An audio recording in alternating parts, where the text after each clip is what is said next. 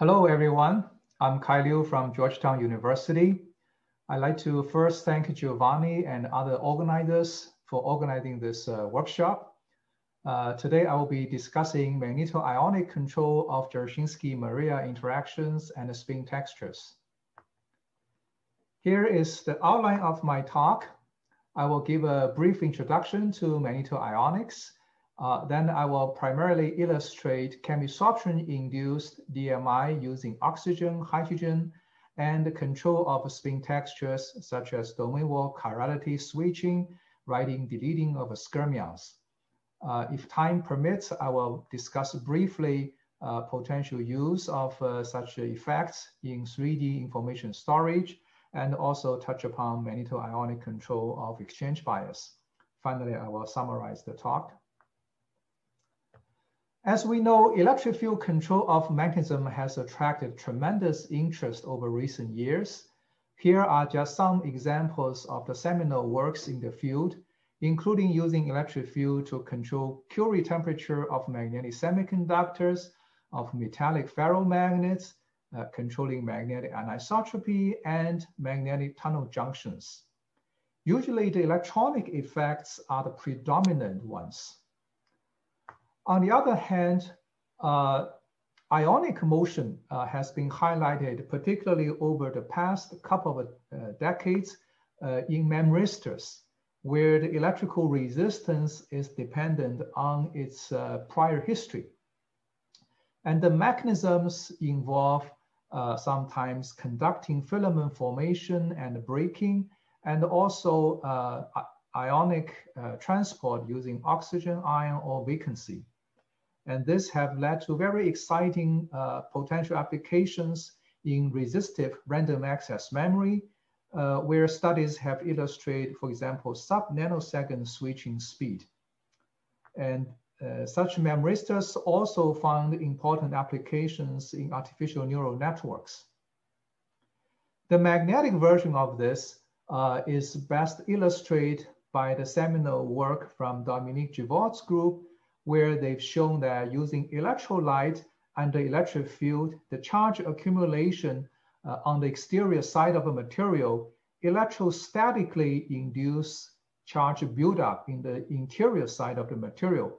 So across this important interface, there is nanoscale electric double layer buildup, which are essentially nanoscale parallel plate capacitors. And this leads to changes of the carrier concentration and distribution, and in turn modifies the material properties. This review article by Chris Layton nicely illustrates this electrostatic effect. And more recently, there's also been study illustrating the electrochemical effect, where the charge carriers can go into the materials that's being gated. And both of these aspects have been illustrated, for example, by these studies on the metal insulator transition in vanadium oxides. There have also been a number of very nice recent review articles. I will be focusing mostly on solid-state magneto-ionics, which is essentially atomic scale control of interfaces via ionic motion. The importance is underscored by this famous phrase, the interface is the device. Here, using electrostatic or electrochemical means, the material properties at the interface can be drastically changed. For example, in this earlier studies by Jeff Beecher's group and Weigang Wang, Suzanne Tavelte's groups, they have shown that in gallium oxide cobalt systems, the oxygen ion migration can trigger the toggling of the cobalt perpendicular magnetic anisotropy. And the effect size can be extremely large. The anisotropy change can be 1 to 2 orders of magnitude larger than prior studies. And the electrochemical means further enables the magneto-ionic control over interfaces and beyond. And in essence, magneto-ionics allows one to control all magnetic functionalities in an electric field. And they are intrinsically energy efficient. They are also compatible for 3D integration. In the following, I will try to illustrate some examples, mainly on using chemisorption to induce DMI and control spin textures in various systems. A key challenge in magnetoionics is that the ion transport occurs under buried interfaces. In this elegant study by Jeff Beecher's group at MIT, they've recently showed that instead of oxygen ion, they can use hydrogen ion or proton to manipulate the cobalt PMA. And in this example, the proton is driven in an electric field to this important cobalt top interface and reduced to hydrogen atom and trigger the PMA switching. For us, we are very interested in exploring what happens at this very important interface and quantitatively provide understanding. So we go to a model system of a ferromagnet surface and introduce controlled amount of oxygen or hydrogen by dissociative chemisorption under ultra-high vacuum.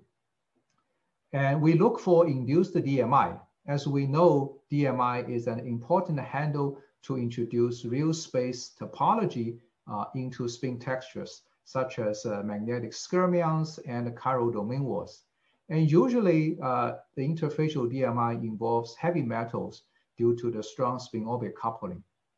Our tool for visualizing the real space spin texture is spin-polarized low-energy electron microscopy, which uses the spin-dependent electron reflectivity difference for imaging with high spatial resolution down to about 10 nanometer.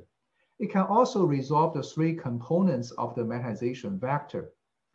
We measure the domain wall spin textures as a function of layer thickness, where the sign and the magnitude of the DMI can be determined by measuring the critical thickness where the domain wall transition from chiral neo wall to achiral, as shown in this recent study, which discusses the induced DMI in the ferromagnet graphene system. So for our study, we first establish a tunable DMI system where we can achieve a clean platform with zero DMI. The platform is nickel, cobalt, palladium, tungsten multilayer, where palladium and the tungsten have opposite DMI. So by choosing the palladium thickness just right, we can tune to have essentially zero DMI. For example, as illustrated here, with initially 2.1 monolayer of a palladium, we are on one side of this tipping point where the domain walls are right-handed. And the image shows that in the black region, the magnetization is pointing up or out of the screen. The gray region, the magnetization is pointing down or into the screen. And along this domain wall, the magnetization is pointing from black to gray. And it's illustrated in this cartoon. If we follow the adjacent spin, they form this clockwise winding configuration or right-handed chiral neo wall. If we increase the palladium thickness to 2.9 monolayer, we see the exact opposite. Now the arrows are all pointing from gray to black. Okay, and the adjacent spin now winds in a counterclockwise fashion corresponding to a left-handed neo. And this is a result of the increased palladium thickness. So in between, around 2.46 monolayer of a palladium, we have a chiral domain wall where the two balance. So this gives a clean platform to look at the effect of the chemisorption-induced DMI. So here we start with a sample that has 2.76 monolayer of a palladium, and this is on the thicker side of the zero DMI tipping point with initially left-handed neo wall. And the movie shows the contrast changed. Initially, the contrast is that the white at the bottom, black on the top. As we introduce oxygen coverage, we see the contrast exactly flips, okay? And so this corresponding to the chirality switching from the initially left-handed neo to right-handed neo. And this is a recap of that movie as a function of the different oxygen coverage. We see the evolution from left-handed neo to right-handed neo. And This histogram plots the angle between the magnetization along the domain wall with the domain wall normal. So this plot corresponding to palladium thickness of 2.76, which is this green curve. If we start with different palladium thickness, we see this transition happen at a different oxygen coverage. For example, if initially the palladium thickness is thinner, then it takes less oxygen to switch the chirality. If we have thicker palladium, then it takes more oxygen to complete this transition. So from this, we can arrive at a phase diagram in terms of the palladium and thickness and the oxygen coverage. And so it takes, if we look at this boundary, it takes roughly 0.24 monolayer of oxygen coverage to compensate the effect of 0.37 monolayer of palladium. And from there, we can extract quantitatively the DMI to be about 0.63 millielectron volt per atom for 1 monolayer of oxygen coverage. And this value is actually quite significant, comparable to values obtained in ferromagnet transition metal systems. And here we show the result all done by the SPLIM experiments to be consistent.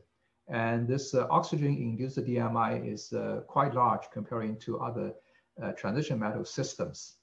And in this case, the origin of the induced DMI is the electric surface dipole moment induced by charge transfer because of the differences in the electronegativity between oxygen and the ferromagnet. So now the induced DMI gives us a handle to manipulate spin textures. This is an example of using oxygen coverage to change the winding number of a bubble domain to a skyrmia. Again, we start with this platform, and we can see the contrast changes as we increase the oxygen coverage. Here, the shape of the bubble domain change, that's because of the oxygen chemisorption-induced anisotropy change. If we look at this at a different oxygen coverage, we see that initially without oxygen coverage, we have left-handed new wall. As we increase oxygen coverage, we go through a state where the domain is achiral. So this is a topologically trivial bubble. And eventually with more oxygen coverage, it goes into a right-handed skyrmia. And this is all done at room temperature without any magnetic field. And in this system, we have a weak residual uniaxial anisotropy. So we see the moments are slightly tilted. We've also tested this in a second system of a cobalt-nickel multilayer stack on top of a copper. And this system gets rid of that weak residual uniaxial anisotropy and also removes the palladium. And we again see that with increasing oxygen coverage, there is a systematic change. It goes from a chiral new wall without any oxygen to eventually chiral block wall. So this shows that the oxygen chemisorption-induced DMI is a robust effect, and this can be used to manipulate spin textures. And next, let me discuss the hydrogen system. And so we've explored a similar effect in the using the lightest element, hydrogen. Still use the same platform of a nickel, cobalt, palladium, tungsten. As we introduce hydrogen, this is again done in ultra high vacuum. We introduce a sub-monolayer of a hydrogen, about 0.6 monolayer. When we introduce, before we introduce hydrogen, this domain wall is left-handed anneal, and this is again shown by this histogram. And after we introduce the hydrogen, we see much part of the domain wall switch to right-handed anneal. And this video clip shows the contrast change of the domain wall from black to white before and after the hydrogen exposure. And we can again quantify the hydrogen-induced DMI. In this system, by changing the palladium thickness, we are able to change the effective DMI strength. As shown in this diagram, we see that over a very narrow palladium thickness variation, the presence of hydrogen is able to switch the chirality. So we can again link the amount of hydrogen contribution on the DMI to the amount of palladium contribution on the DMI and extract the hydrogen-induced DMI to be about 0.01 millielectron volt per atom. And here are references for other elements, again, done by the SPLIM experiment. And we know that in the hydrogen system, the induced DMI is much smaller than the oxygen case. And this actually gives us a gentle handle to dial up DMI using hydrogen. The hydrogen-induced DMI is also studied by density functional theory calculations by Stefan Bloger's group. And we find that without hydrogen, the zero effective DMI is around 1 monolayer of palladium. And adding 1 monolayer of a hydrogen on nickel 111, we find that the DMI strength is reduced, and hydrogen acts like an additional contribution favoring the right-handedness, and thus requiring a larger palladium thickness to reach the achiral point. And this feature is consistent with the experimental result. So now we use this effect to toggle the domain wall chirality. On the left-hand side, we show the work function change as we turn on and off the hydrogen. And so this tracks the coverage of the hydrogen on top of the ferromagnet surface.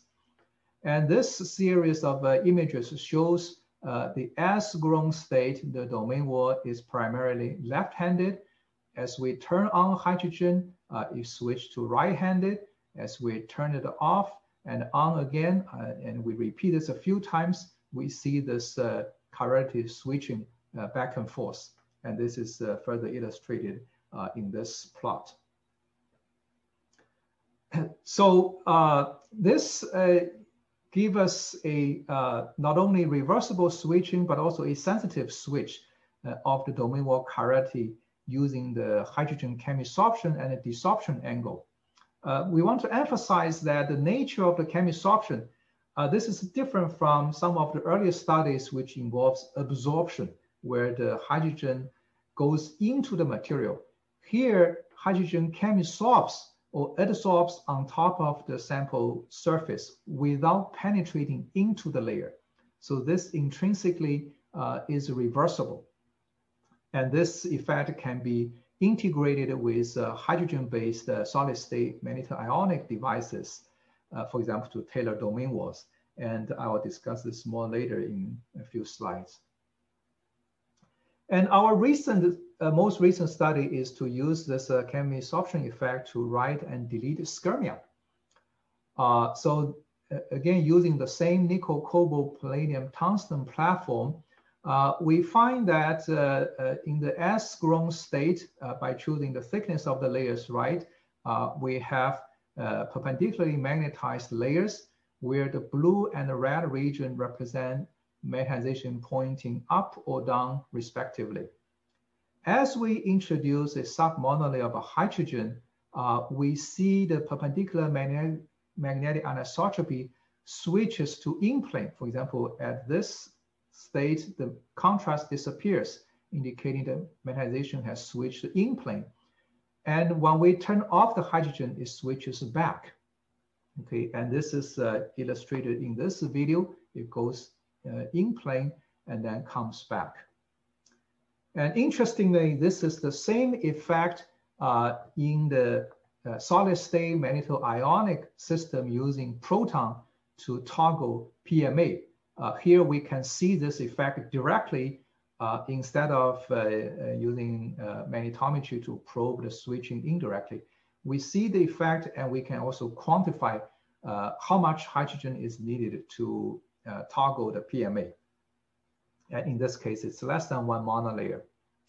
And this chemisorption-induced anisotropy allow us to also write and delete skyrmions at room temperature. And so in certain part of the S-grown state, as we introduce hydrogen, we see bubble domain appearing.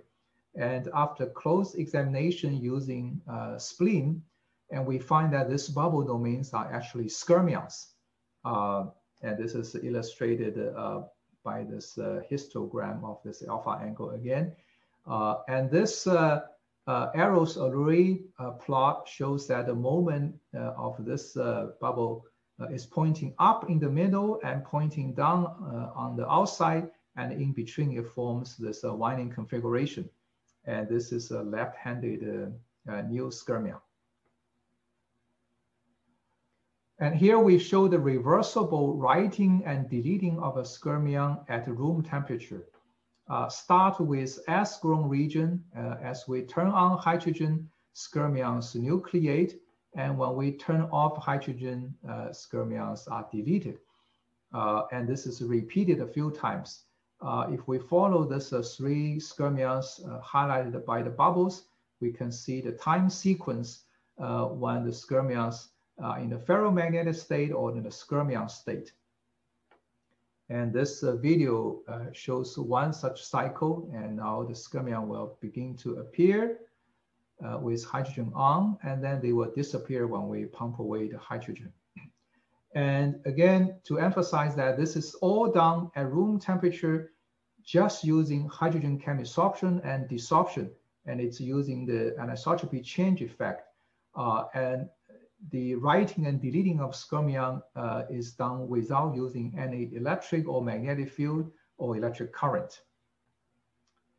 And the next few minutes, I will illustrate the potential of this in 3D information storage. There has been a lot of excitement, for example, in 3D racetrack memory, which involves numerous spin textures such as chiral domain walls or magnetic skyrmions. And it is actually very challenging trying to address such spin textures individually, especially in the 3D assembly. And the chemisorption angle potentially is very attractive because it can offer a contactless way to switch or manipulate spin textures, such as switching the domain wall chirality, as we illustrated earlier. And furthermore, this effect can be readily integrated with solid-state magneto-ionic devices.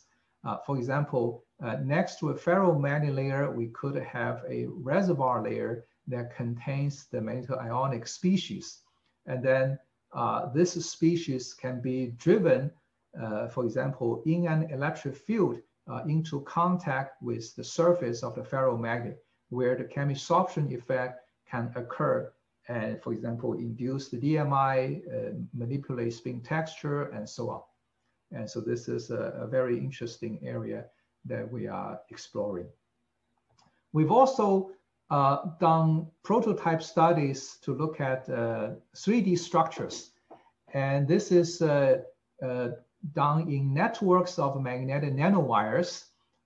We prepare such networks by nuclear track etching using multiple angles. And so the energetic ions are used to irradiate polycarbonate membrane, and then they leave behind damaged tracks, which can be etched out preferentially. And afterwards, we use electrochemical deposition to fill up such nanopores and leading to interconnected nanowire networks. And they are self-supporting and freestanding. So here are examples. The top one shows 5-angle tracked networks. The bottom one shows 3-angle tracked cobalt networks, which we use to illustrate the principle of information storage in such networks. So we studied magnetization reversal in such networks using first-order reversal curves. We've captured details of the magnetization reversal. These plots themselves are pretty complicated, so I won't go into great detail, except to point out that, for example, we've measured the networks in different geometries with magnetic field parallel to the irradiation plane. The top one shows just parallel nanowires without any intersection. The bottom one shows 3-angle tracked networks under different geometry. And there's such evolution. For this case illustrate demagnetizing dipolar interaction. This vertical ridge is characteristic of such effects. And then in the network case, we see additional magnetization reversal mechanisms involving intersection-mediated domain wall pinning and propagation, and eventually to shape anisotropy dominated magnetization reversal. And there are potentials of using such networks for information storage. For example, by varying the magnetic field strength and orientation, we can selectively address a certain set of the nanowires, such as the ones highlighted in red. Initially, this wires perpendicular to the membrane can be magnetized into single domain state. And then by magnetic field sequence, we can propagate such a magnetic state through the network. We have also found interesting magnetotransport signatures showing the effect of pinning by the intersections. And there are potentials of using such intersecting networks for multi-state memristors. On an interesting side angle, we've explored using nanowires to build nanoporous foams, disordered metal foams, and they are very lightweight. They have very high surface areas, also mechanically robust. We've actually used them as highly efficient filters for deep submicron particulate filtration. And this is highly relevant for combating COVID-19 and air pollution because it is particularly challenging to filter out deep submicron particulates. Our design actually was recognized by a recent Barda-NIOSH Mask Innovation Challenge. And also there's potential connections of using such foams for air emission control.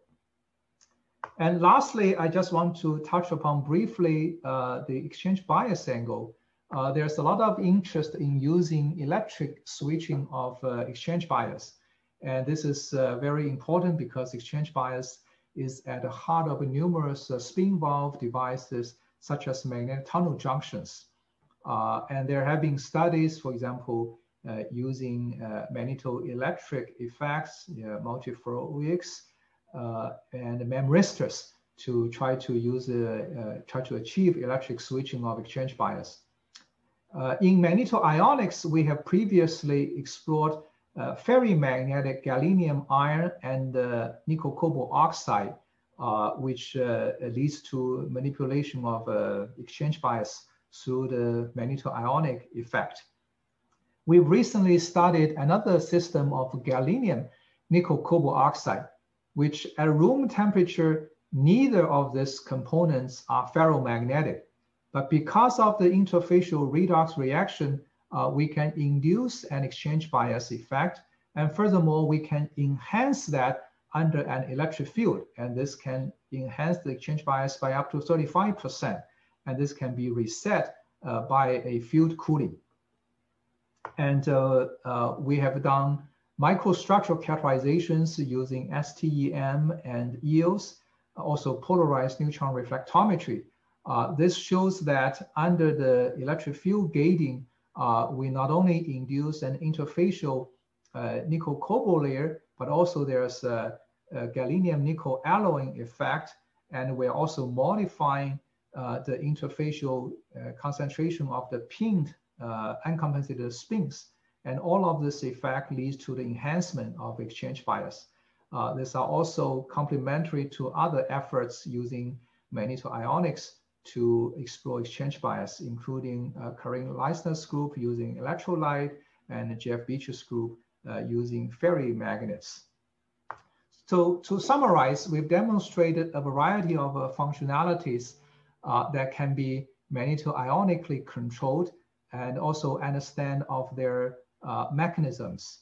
And one major effort is the chemisorption angle, which includes induced DMI and chirality switching of the domain walls, writing, deleting of skyrmions.